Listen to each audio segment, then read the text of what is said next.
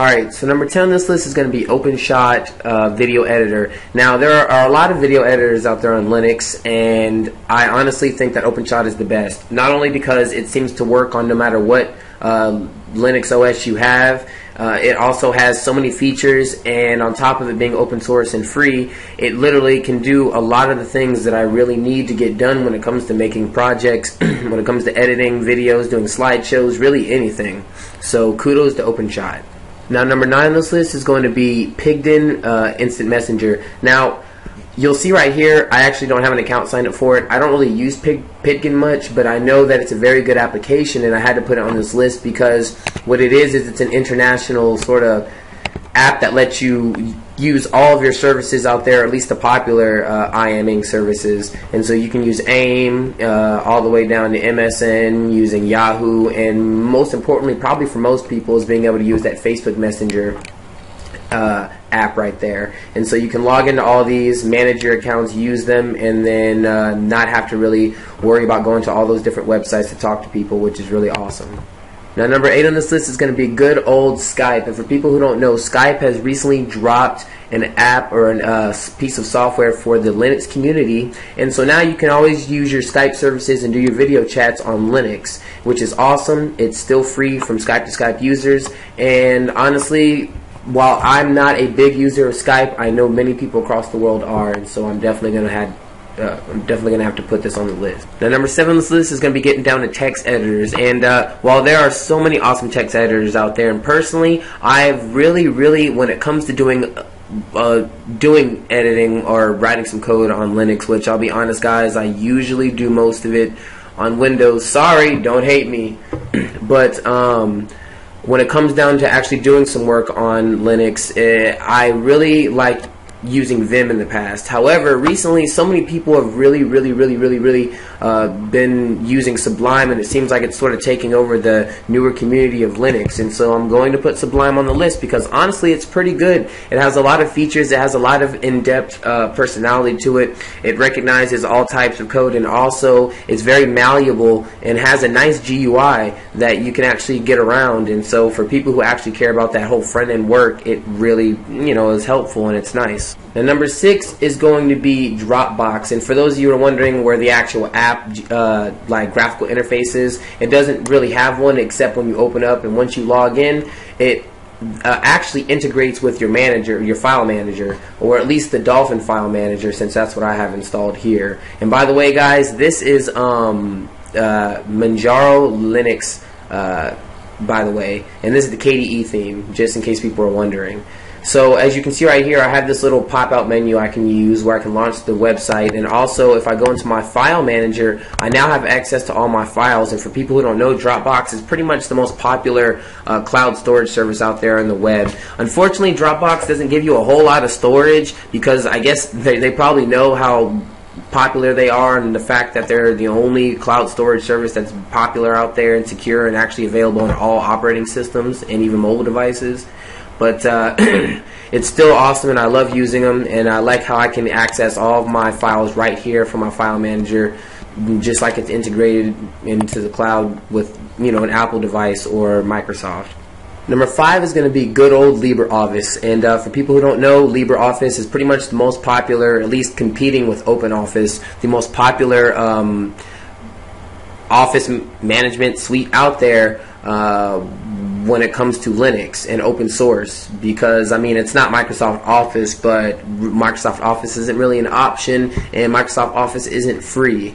And LibreOffice is amazing. It has all the tools that Microsoft Office would have, which is writer documents, spreadsheets, you can do presentations, you can do the drawing, you can do the mathematical formulas, and even use the database app to, I guess, make databases. I honestly never use that app, actually. Really, it just comes down to writer documents, spreadsheets, presentations, and maybe occasionally using the drawing suite, but really I don't use the rest. Alright, now number 4 is going to be a music player, and a very popular music player, And this may be debated amongst the Linux community of what the best music player is, because there are so many, but I'm going to put Clementine on this list. Personally, there's another one I really love, and that's called Tomahawk, but because it's not really available on all the OSs, and then even building it is quite complicated, I'm going to put Clementine on here. And Clementine is pretty much your best alternative to iTunes or whatever music player you want to use out there. It has a library, search options. You can put all of your music and import it in here. You can set up playlists. You can, access all of your online and services, and also like music players, which is really cool, like Spotify and Pandora and things like that. You can connect your devices and transfer music and things like that. You can check the song info, artist info, and download pictures and album art and all those other good goodies. Now, if you're looking right now, the actual design is really clunky and it's really old school, and there's nothing that makes you go pow. It's nothing that amazes you, but it's very solid, and that is why Clementine is on this list, and why it's on many other people's list as the #1 music player for Linux. Alright guys, so number 3 on this list is going to be wonderful and so important GIMP, which stands for the GNU Image Manipulation Program. And it's pretty much the most popular open source and Linux version of Photoshop, and it's also available on all the other operating systems out there like Windows and for Mac and stuff. And it's really awesome. I've used it for so many years. It was on my previous list because it's awesome, and it still has to be on the new list because there's still nothing, in my opinion, better. But there are some that are getting up there and trying to compete, but they just need a little bit more work done, and they might just overtake GIMP one day. But as for people who don't know, this application has pretty much all the things that Photoshop would have in it. It just has sort of a older looking UI, and it might not be as graceful while you're performing these actions, but you can open any type of photo, you can make animations, you can add all types of filters, you can do whatever you want, you can adjust gradients, and you can change and create pretty much whatever you want.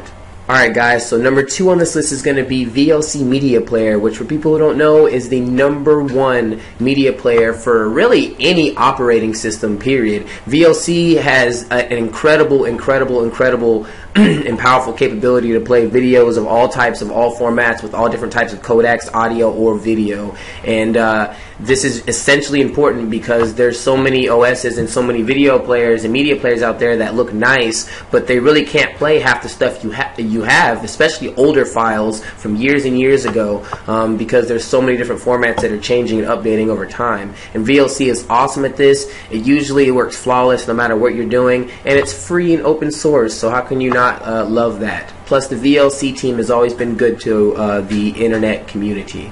Now, number 1 on this list, and for people who might have already guessed, is going to be Mozilla Firefox. And just like on my previous list, Mozilla was #1, and it's still #1 because Mozilla is amazing. The team is amazing. They've always been great. They've always stayed true to privacy, and also being a good tech company that doesn't take everyone's data and do all types of horrible things with it, and also create this open source browser that's grown and took in sort of the hearts of the Linux community. And on top of that, it's flawless. It works on all the OSs out there. It doesn't matter which one you're on. You'll have Firefox as an option. And it has all the great features you want. And personally, just like on the before I say that, I also love Chrome. I would tell people, if you have a Linux OS, you should have Firefox and you should have Chrome, because Chrome has many features such as the integrated HTML capabilities and all that Firefox sort of lacks because of certain rules and regulations that were put into place. But you have to have Firefox. It is essential, and this is why Firefox is #1 and also #1 Linux and open source browser in my eyes.